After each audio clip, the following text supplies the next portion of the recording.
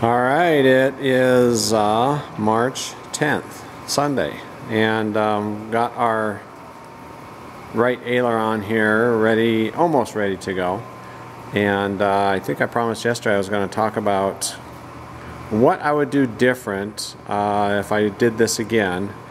And this isn't, I'm not an authority on this, so you can take this with a grain of salt, but this is, I think this is what I would do. First of all, when you put that foam in there, it kind of squirts out the top when it dries and cures, so this will end up getting shaved off. Now I want to talk a little bit about what happened on this. We did the counterbalance in this, had it all done and everything, and we put the foam down. It ends up being right around here, and we did the foam inside of there.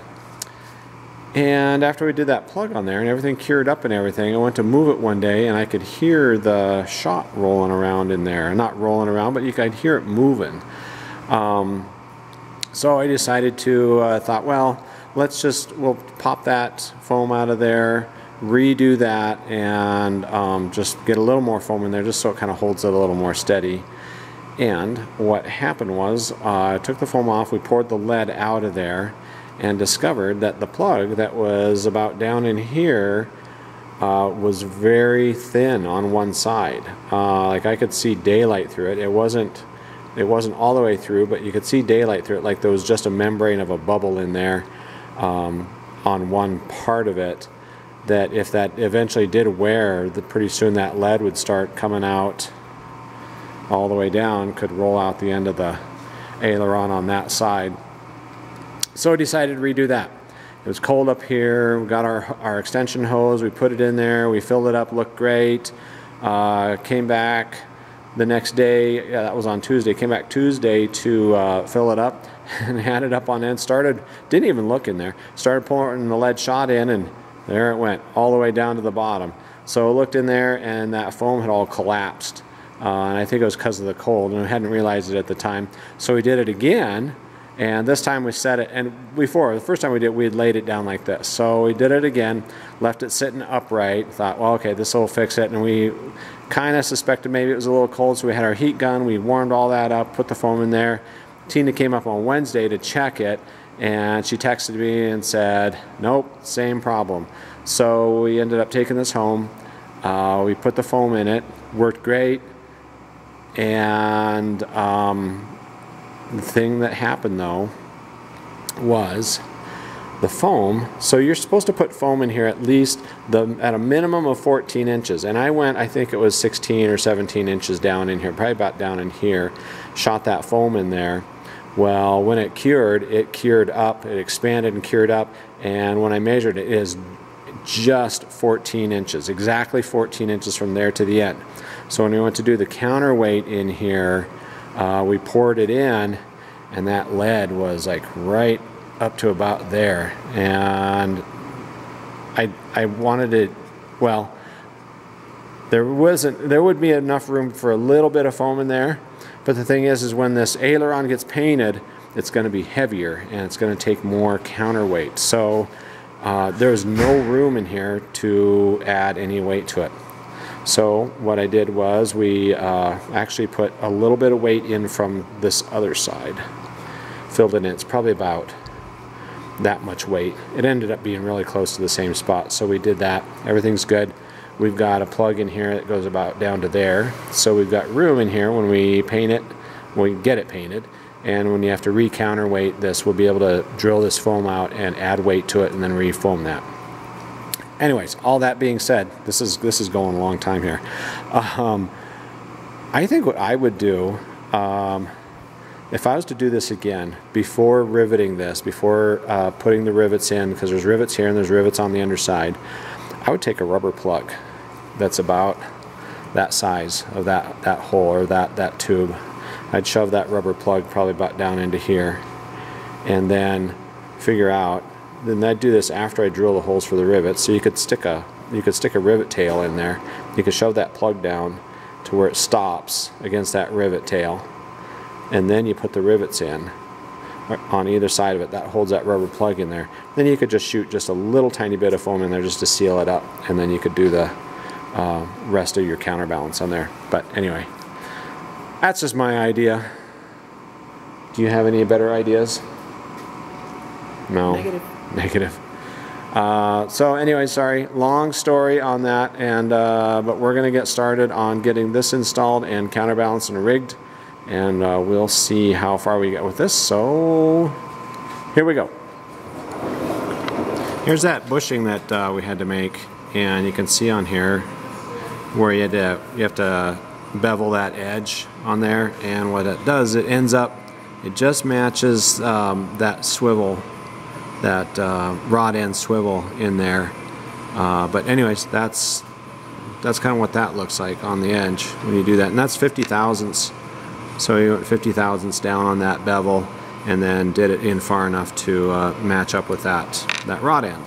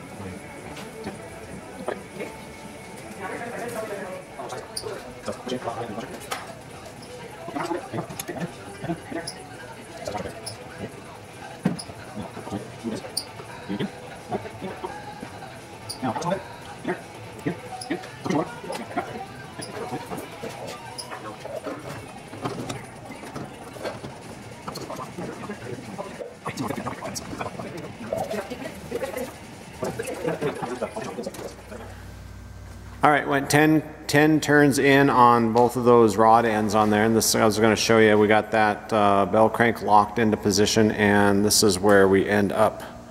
We're about that far off. So we'll do like yesterday, and we'll put a turn in on each end of that bell crank and see where we land. Yeah, I didn't have a very good angle on that. There you can see that angle better.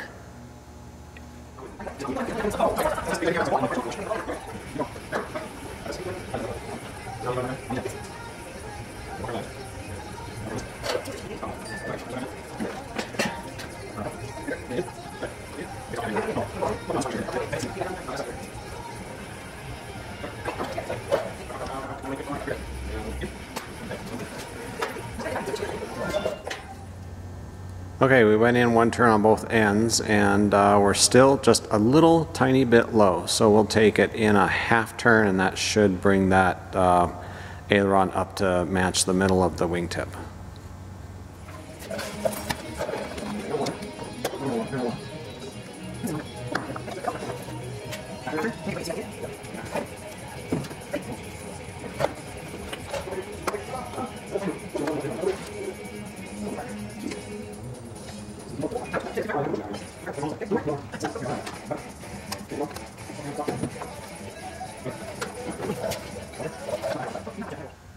Got the aileron adjusted now. It just took another half turn on that rod end, and we got it perfectly adjusted.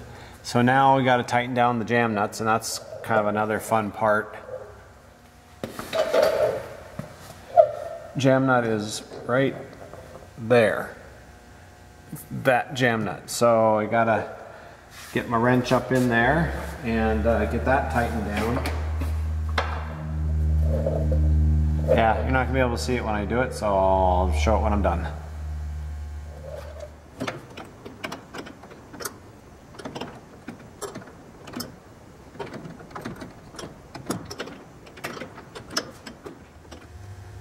It was hard to show, so I didn't do video on this, but we did get the aileron cables tensioned, and we do have a tension meter that we're using, and we got these to 25.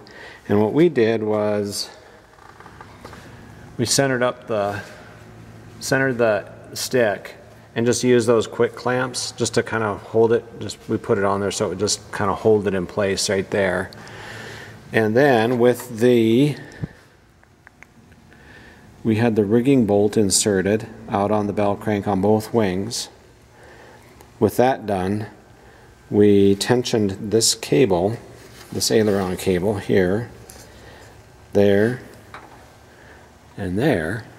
We tensioned those to 25 pounds on the tension meter. And once we got those set to 25, made sure that we were still vertical here and neutral, centered. And once that was done, we pulled the rigging bolts out, and that actually released a little bit of the tension in there. And then we used the center turnbuckle here to bring everything back up. Once we undid the rigging bolt, what did it drop to? About like 20 or 18 pounds or something like that. And so then we tensioned it back up here, brought everything back up to, we went 25 pounds. I'm assuming over time these cables are going to relax a little bit and lose a few pounds, but brought those back up to 25 pounds while also making sure that we're still neutral position here. And with that neutral in there, we should be pretty close. Whoops. Yeah, and we verified that with a stick in neutral, they're in the same position on both sides out there. So the next thing to do is we will adjust the deflection, the stops and the deflection, so that we get the up and down deflection on the ailerons set correctly. So I did find after we got those cables all tensioned up there, we got those set to 25 pounds, and we did have to adjust it a little bit on that top turnbuckle to let a little bit of the, out, or no, we had to bring a little bit in. It was a little loose when we took the rigging bolts out. It was a little loose, and so we tightened it up on the center turnbuckle on the top and brought everything up to 25 pounds. But then we noticed that both ailerons ended up aligning when everything was neutral. They were just a little bit low, and we've since fixed this, but that's how they lined up when we first got all the rigging, the tension set on the cables. So on the cables for the ailerons, when the cable goes forward, the aileron comes up. So what we did was we went one turn. Actually, first we loosened this by one turn, and then we tightened this by one turn. So in essence, we moved this cable forward by one turn, and we did that on each side. So we turned that in one turn, turned that one turn, and turned, wait, no, we went half. So this would have been, sorry, we went one turn in here and two turns here, because I think that doubles that. Anyways, but that got those adjusted back up to where now they are flush with the trailing edge of that wingtip. Alright, we completed the aileron rigging, got that all done and adjusted, and we checked, and somehow, I think we did this actually when we built the wings and we had the flaps on at one point. We checked the clearances and everything, and we just now checked rigging, and that's all within spec on rigging. The angles are all good. So yeah, we're happy with that. Another beautiful day today, but not quite warm enough to have the hangar door open yet. I think we're getting pretty close to being able to do that.